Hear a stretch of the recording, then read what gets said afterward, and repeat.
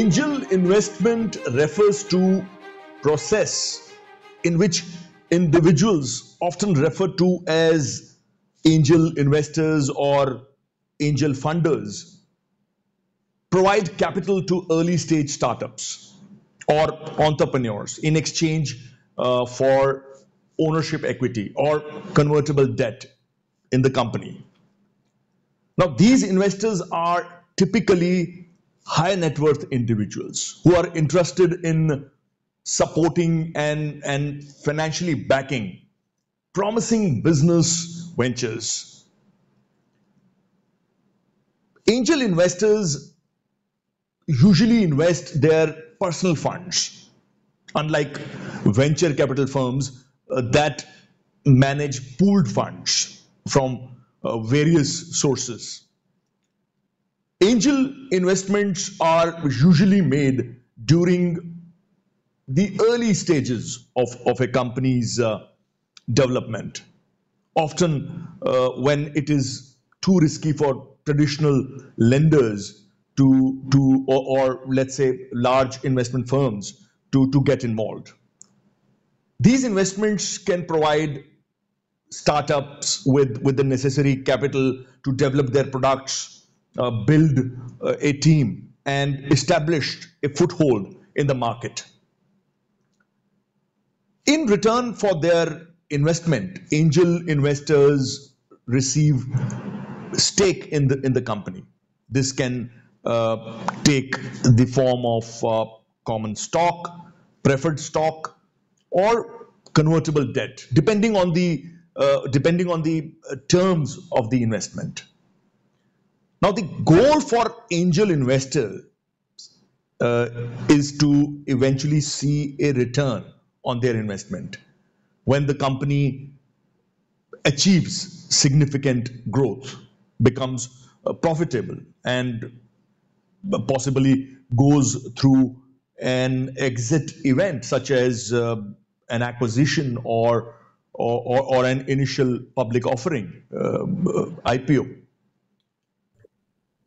Well, today in our podcast series, Talks That Matter, we have with us one of the brightest and youngest angel investors, Tej Kapoor. Yes, Tej has over 15 years of experience in the VC industry.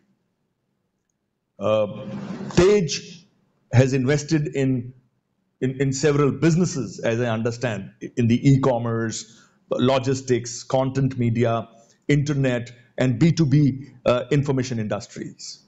His work experience spans various geographies, including the United States of America, China, India, and the United Kingdom. Currently, he's the managing partner at Ivy Cap Ventures, while previously he was global partner at Fosun, and he was head of Fosun RZ Capital of India and Southeast Asia. He has managed several portfolio companies and investment teams in multiple geographies, which I just mentioned. And Tej has made 40 plus angel investments in a personal capacity. He's always looking to invest in exciting early and growth stage technology companies. Yes, so here we have Tej Kapoor for you. Welcome, Tej, to Mentor Thank Talk you, Hemant. Studios. Great to be here. Well, Tej, my first question has two parts. Firstly, tell our viewers and listeners what attracted you to the idea of angel investing, and what has been your investment experience like in India. Thank you. Great to be here, and I think it's a very interesting question that you have asked. So just to give you the background, like you rightly said, I was leading the Fosun India and Southeast Asia investments. And I was always been passionate about investing, particularly in India. As you know, we are one of the fastest growing economy in the world right now. And I always had been investing in startups when it was not that well accepted, I would say, in India. So I was the first investors out of Naspers into Flipkart, which, as you know, has become a multi-billion-dollar company.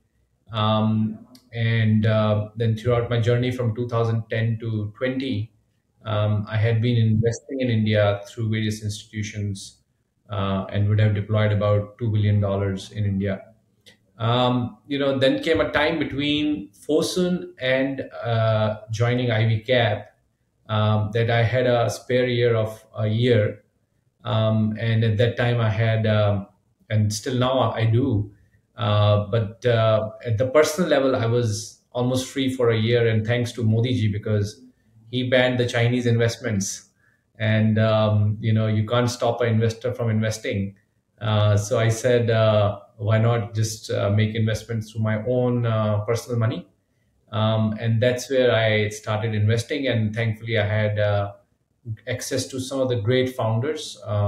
And as a matter of fact, even you won't believe, but in 1 year, I did about 45 angel investments, because being in the industry and kind of out of industry, I could do these. And making angel investment is much easier as compared to investing through fund, because you are playing with your own money and not anybody else's money.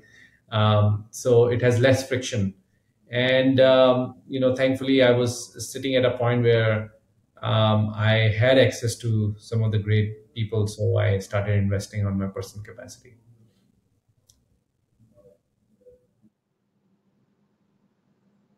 Tej, how do you typically evaluate potential investments? That's a fundamental question many of our viewers would be interested in knowing.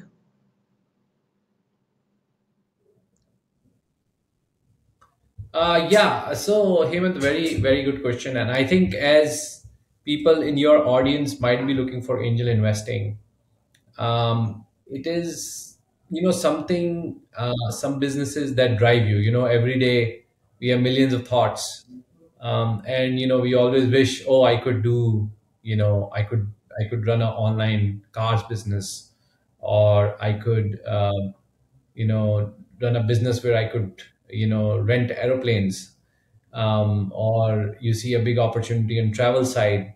So there are a bunch of ideas we all have, right? And we don't have enough time in one life to implement those ideas, or to run them ourselves. So I think that's how I view angel investment. If you are excited and passionate about certain things, for example, even ESG or climate change, or traffic in India, I think you could pick your themes, and there will be somebody who is doing a business in that direction. So I don't view angel investing as just purely money making opportunity. I think it's also driven through your passion. I mean, you're in legal profession, and there are a bunch of startups, which are trying to solve the legal issues through tech way. So I think that alignment has to be very important. And then if I mean, for me, it is important that I invest behind people and founders I can trust in, and also go after markets which are deep enough, because I like solving problems which are much deeper, and the market size is much bigger. So I look at two things very, very carefully. Number A is the founder quality and pedigree. Where is he coming from? What has he done in the past? The thing he's trying to do, does that resonate with what he has done in the past? And second, I look at deep markets. Are the markets deep enough, where this problem, even if he takes 1% market share, he can become a much, much big company. So I think those are two fundamental things I look for. The third one, which I would say is that, as we know, India markets keep evolving. The things will keep changing. Does the founder have tenacity? and the will to keep going. That is very important because India is not an easy place to do business, as you know. So you have to have that vision of 10 to 15 years. I don't typically like founders who are just there to flip.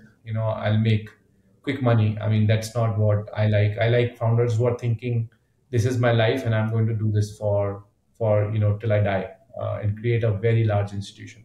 So those are some very big sort of key themes I can give. Tej, what value do you bring to the startups you invest in, other than the actual investment? Because you come from a highly accomplished professional background. Oh yeah, that's a very good question, and I think founders who are seeking money are also pretty smart people.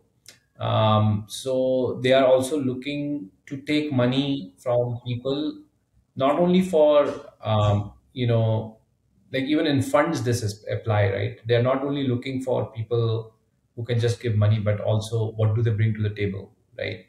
And our endeavor as investors is always being that what extra value can I add other than just money, right?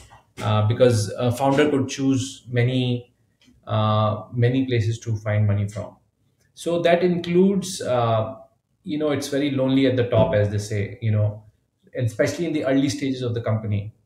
It is important to get somebody on your cap table who has done it in the past. For example, there's a company which is building a SaaS solution for restaurants, and I got him investment to the Asia head of Starbucks, right? So because that can open a lot of doors for him. Um, Similarly, there was a friend of mine who was building company in AI for legal tech, right? So I got him connected to a lot of folks in the US.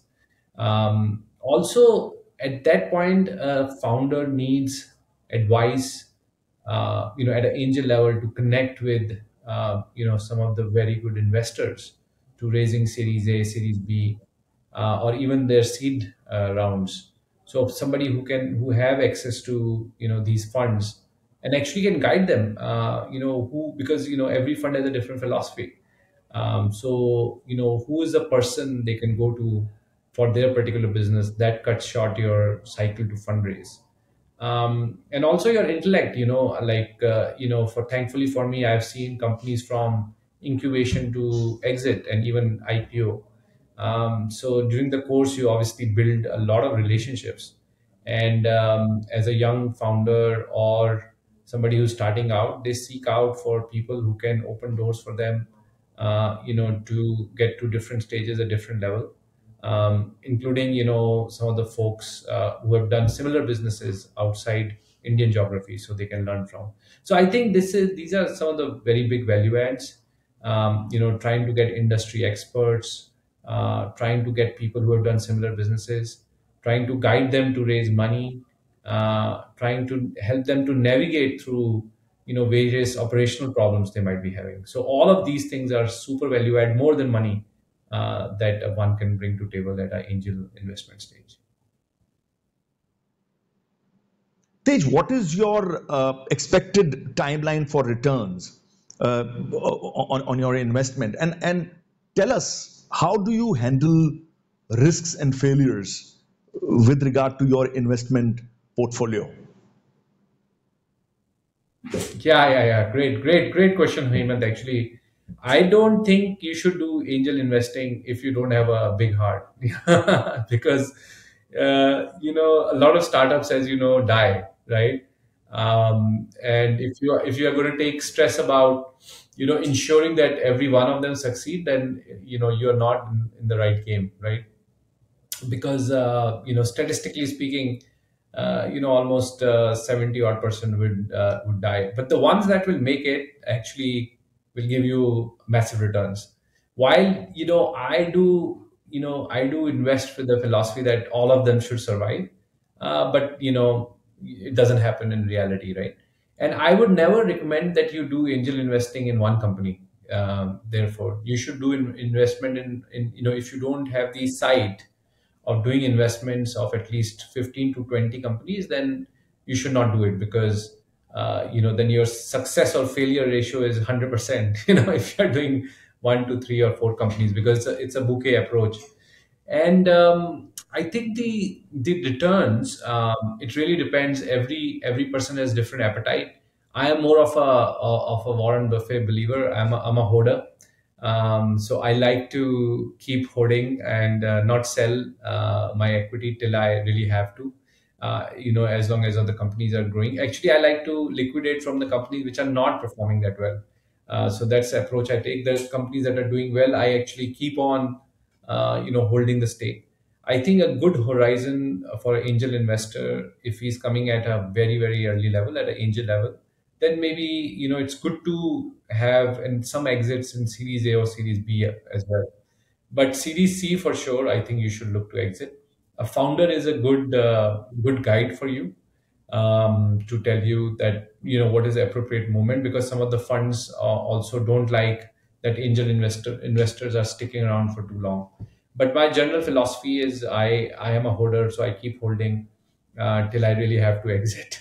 And in terms of risk reward, like I mentioned, you have to play this as asset approach, where you have at least 15 to 20 investments, and also be ready to keep in your mind that 50% might not work. So that's the math you can take in your mind as you're investing. But I can assure you, the market that we are sitting in, the growth India has, the tech momentum we have. I feel that as an angel investor, if you invest right, and you also ensure that you're helping and guiding them, the success ratio will be really good.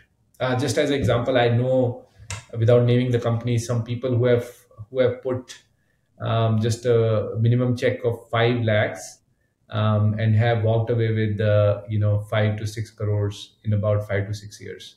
So I don't see that kind of return coming from anywhere else or any other asset class, as startups could give you. Tej, thank you so much for joining me in this conversation. It was brief yet very informative. I'm sure we'll have another session, elaborate session on the same topic. Thank you so much. Sounds good. Sounds good. Look forward to that, and thank you so much. Well, angel investors often play a crucial role beyond just providing financial support. They may offer valuable business advice, mentorship, industry connections, and strategic guidance to the startup, as Tej mentioned, and also guidance to the founders of the startup, leveraging their own experience and expertise to increase the chances of companies' success. Well, thank you so much, all of you, for watching this podcast series. I will see you again next week, by and large, same time. Goodbye until then. Thank you so much.